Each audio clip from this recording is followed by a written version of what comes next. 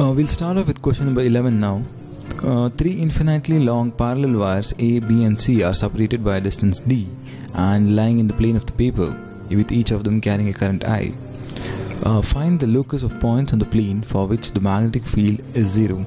So we have three infinitely long parallel wires carrying a current in the same direction, and this seems like a pretty easy question where we just have to find the point at which the magnetic field becomes 0. This is a pretty easy question. Just we have to analyze that where we have to look for the particular points. Okay. So that so we start with our analyzing. So we see that these are all carrying the current in the same direction. Okay. Right. So if we look for a point out here, okay, like in this part of the plane, right, which is away from this wire, we'll see that the current because of this will be into the plane, because of this also it will be into the plane, and because of this also it will be into the plane. Okay, the field, right? Yeah. Okay. Yeah, sorry, the magnetic field will be into the plane. Okay. And if we look out here, the magnetic field will be out of the plane for all three of them. Right. So basically it cannot be 0 out here or here somewhere. Okay, so we have two different regions lying outside the boundaries of the wires, where on one side the summation adds up to the field into the plane, and one side it adds up to a field outside the plane. So basically the chances of finding the points where it becomes 0 has to lie between these two wires, like the boundary wires. So for that purpose, and like even if we find, like even if we have to tell the locus of the points, so what we see that at any distance x, say any distance, say if here, if for this distance basically the magnetic field becomes 0, then it happens for every point lying above this. Okay. Basically this locus would be a line, right, somewhere around here. Let's consider this at a distance x. Okay. Okay. So now we start with our calculation. Say wire 1, wire 2, and this was our wire 3. Right. See, when we start with this, because of wire 1 the magnetic field will be into the plane. Okay. Because of wire 2 it will be into the plane. Because of wire 3 it will be out of the plane. Okay. So we represent it by an equation. So say mu naught I by 2 pi d plus x. This is due to wire 1. This is due to wire 1. Right. Plus mu naught I divided by 2 pi x. This will be equal to the magnetic field which is going up. Okay. Mu naught I by 2 pi d minus x. Right. This is because of wire 3. Right. So this was our wire 1, this is due to wire 2. These are in the same direction, so they add up, and this is in the opposite direction, wire 3. Now we just solve the equation. See, mu naught I by 2 pi will get cancelled. Right. We'll have the equation as 1 divided by d plus x. Alright. Plus 1 divided by x equals 1 divided by d minus x. So basically we solve that equation. 2x plus d whole into d minus x equals x into x plus d. So this comes out to be minus 2x square plus dx plus d square equals x square plus dx. Dx gets cancelled. Right. 2x we send there, so it comes out basically d square equals 3x square. Right. X equals plus minus d by root 3. Okay. So see, by using this x, we used x at a distance from the wire 2. Right. So one gives us positive value d by root 3, which Right. indicates the basically the locus of points here. Okay. And the other one, which is minus d by root 3, Right. it gives the value of points here. Right. Right. So by this basically we get both the points through our quadratic equations, for Okay. which the magnetic field will be 0. Okay. Now suppose we have some another question like this, in which there are 4 wires, Right. say 1, 2, 3, 4.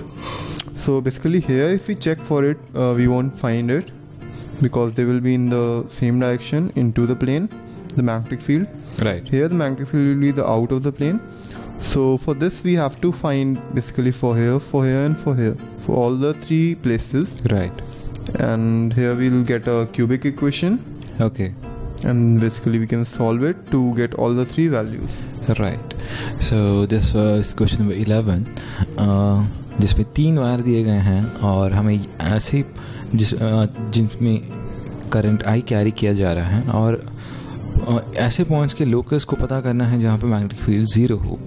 So since the 3 wires are carrying the current in the same direction by superposition principle, when we look at the region outside the boundary of the outer 2 wires, the summation of the fields over there won't add to 0, because Yes. on one side the net magnetic field goes into the people, and like on the other side the net magnetic field comes out of the people, the plane, which is the plane. So we solve this by the formula for the magnetic field on the account of a wire, infinitely long current carrying wire, which is mu naught I by 2 pi d, which is where d is the distance.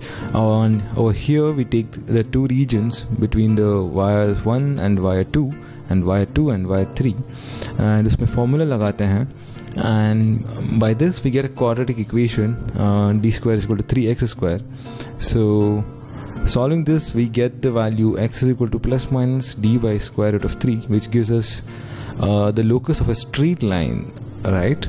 Yes. Right. So there are 2 straight lines, one on the right side of wire 2 and one on the other side of wire 2, at a distance of d by root 3, where the net magnetic field due to the 3 wires becomes 0. So that is question number 11.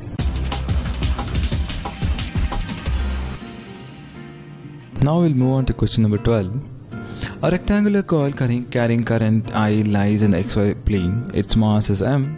A magnetic field of B is equal to B naught bracket 3I plus 4k cap exists. Find the magnetic force on RS in terms of m. Here we have the gravity is present and its value is minus 9.8 k cap. So there is a rectangular coil and it has a current, and we have given a magnetic field, and we have to find the magnetic force on the element RS in the terms of the mass of the coil. So can you tell us how do we approach this question? Yes, basically in this question, see, a current is there. Alright. So because of the current, it will have some magnetic moment, Okay. and as we know, torque equals m cross b. Right. B is also there, so it will have some torque, and that torque will be balanced by the torque due to mg, which is Okay. acting downwards. So can you tell us what is the effect that the mass of the coil is having here? Like, Yes, the mass basically acts so as to compensate for the torque provided by the magnetic force. Had the mass not been there, right. or basically had it not been balanced, then there would have been a net resulting torque, Okay. and it would be rotating with increasing angular velocity. Right. So we see that without the mass, the coil would have been in a rotating state instead of being in equilibrium, right? Yes, yes. All right. So we start off with the question. First we find the m vector, which is equals minus IAB Right. into k cap, because this is in the clockwise direction, and by the right hand rule, if we curl our fingers around this, the thumb will point downwards. Right. The area is AB and the current is I. Okay. We find torque m cross B, which equals minus IAB k cap cross 3I cap plus for k cap.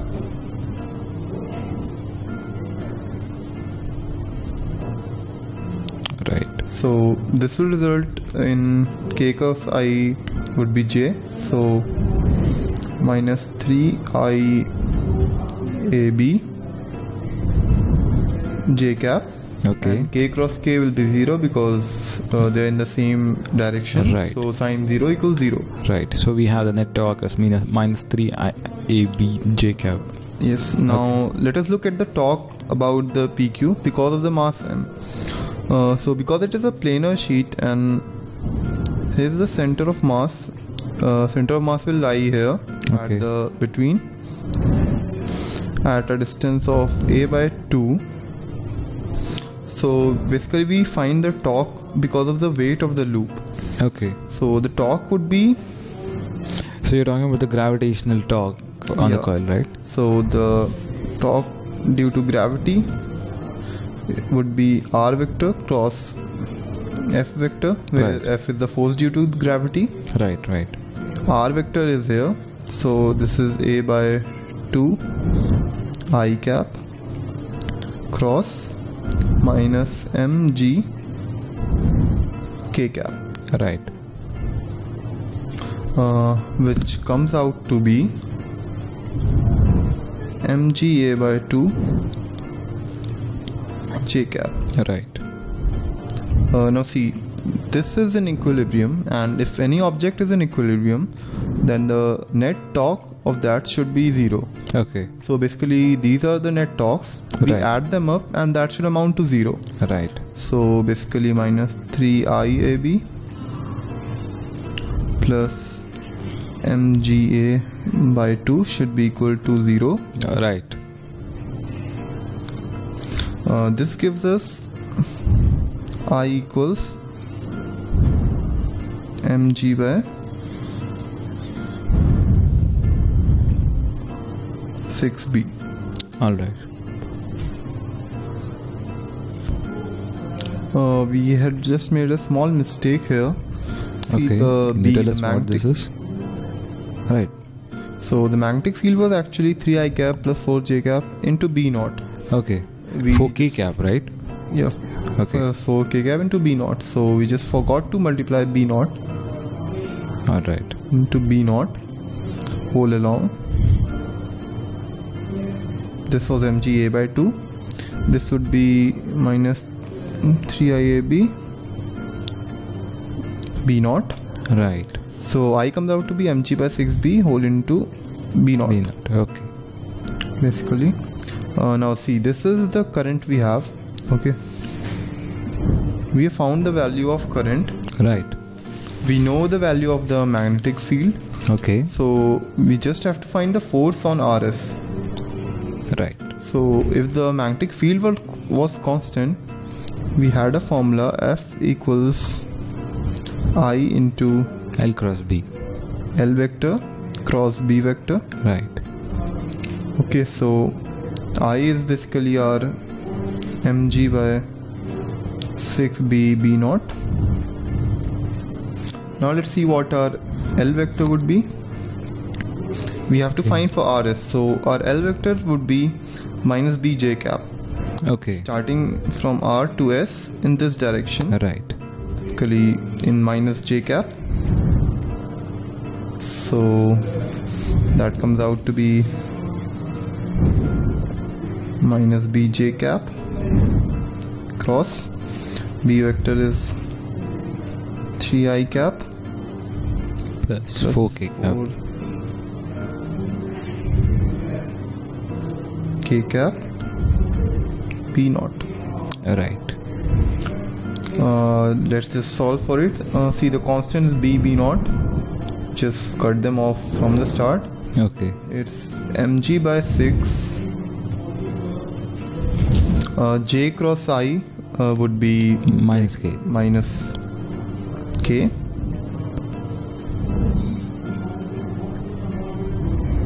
But because it was minus 1, Right. this becomes plus k cap Right. plus j cross k is I. But because it was minus b, Right. Hence it becomes minus of 4 I cap. Right. Also, before we move on, I should point out that this should be 3 k cap, right? Here. Yes, exactly. All right. Because this constant was there, and we did not multiply that constant. Okay. So we just write it down properly. mg by 6, 3k cap minus 4 I cap. This is the force that would be acting on RS. Right. So that was question number 12, where we had to find the net force acting on the element of this rectangular coil, RS, in terms of M. And we're getting the answer as mg by 6, 3k cap minus 4 I cap. So when we start off with this question, one of the important things that should be noted is that the element and the coil in general has a mass. So this makes a lot of difference here, right? Yes. Okay. So because were it not for the mass present, the coil would have been rotating. The coil would have been rotating with an increasing angular velocity because the torque was there. Right. And because of the presence of mass, there's a gravitational torque acting on the coil, and this is balancing out the torque due to the magnetic field or the magnetic force which is acting on the coil. Right. So we first find the magnetic torque, which is given by m cross b, and then we find the gravitational torque.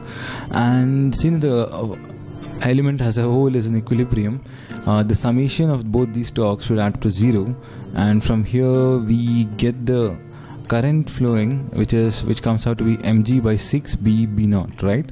Yes. Okay. And using this current and the field present, we calculate the force, which is given by the formula I into L cross B, and as a result we finally get our answer, which comes out to be mg by 6, 3 k cap minus 4 I cap. And we can just substitute the value of g to be 9.8 to get the numerical answer. Right.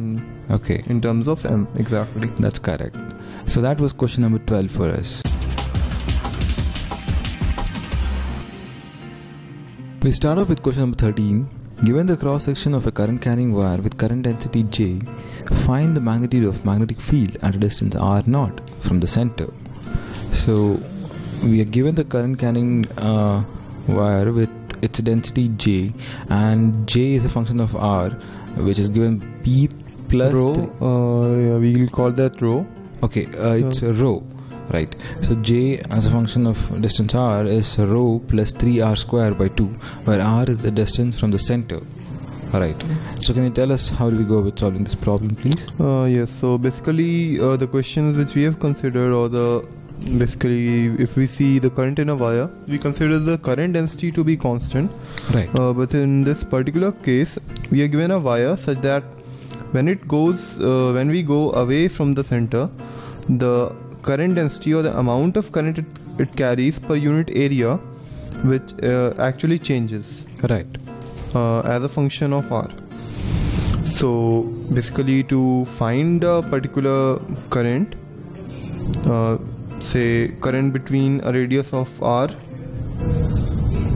to R plus dr, this is current in area R to R plus dr. Right. The area would be 2 pi r dr, and this area we multiply by the j at r. Okay. Into j of r. Right. So this would give us the current passing through that small strip of R to R plus dr. Right. Basically this small strip of it dr. Right. So this basically we now use a law we have known, that is integral of B dot dl equals mu naught I. Okay. We use this to find the total the total magnetic field at a distance R0. G. So for doing that, let's find the total current till R0. We know the current, the di for R to R plus dr is given by 2 pi r dot dr dot j of r is rho plus 3r square by 2. Now if we integrate it from 0 to r naught, it would give us the total current enclosed in a radius of r naught. G. So let's do that.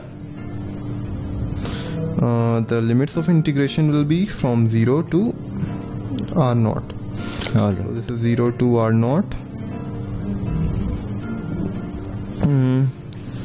2 pi r rho plus 2 cancel out, 3 pi r cube and whole of this into dr. Right. We just substitute it. We get rho pi r naught square plus 3 pi r naught square by 4. All right. So what is this? This is basically the current I from 0 to r naught. All right. Now we have to apply integral b dot dl. Now before this we might come across a confusion. We might think that okay, then why the magnetic field would be, because the current density is varying, how can we say that the magnetic field around a circle, in a particular circle, would be of a constant magnitude? Right.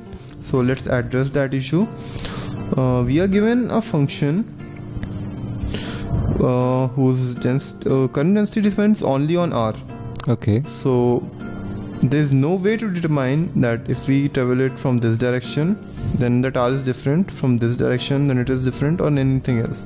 So basically this is circular symmetry out here.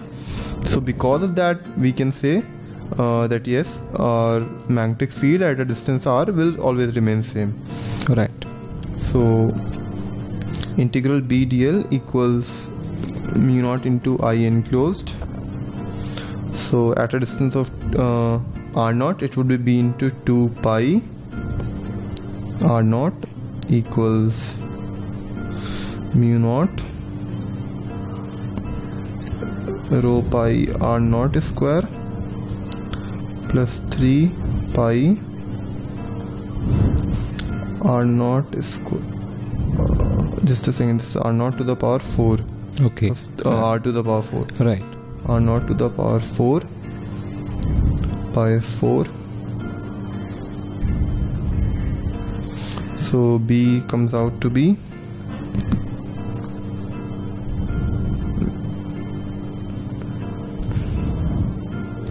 mu naught whole into rho R naught by 2 plus 3 R naught cube by 8. Right. So that was question number 13 for us, where we had to find the magnitude of the magnetic field at a distance r0 from the center, and we were given the current density being carried by the current carrying wire. So can you just tell us the generalized idea for this, like to go about solving this kind of problems in the JE? Yes, the generalized formula is that the generalized concept basically is that we apply the same formula, integral b dl mu naught I. Okay. So this is important, right, for solving this kind of yeah, this is the basic formula which we apply. Right. And in finding I, we have to just integrate because the density is varying. So we just integrate for I from 0 to r0. G. We find how much I is enclosed in that particular circle. Correct. And so B into a particular loop 2 pi r0, we just equate it to mu naught into I and then find the way. Okay, so and we get the final answer for this as B is equal to mu naught rho r naught by 2 plus 3 r naught cube by 8. So that was question number 13.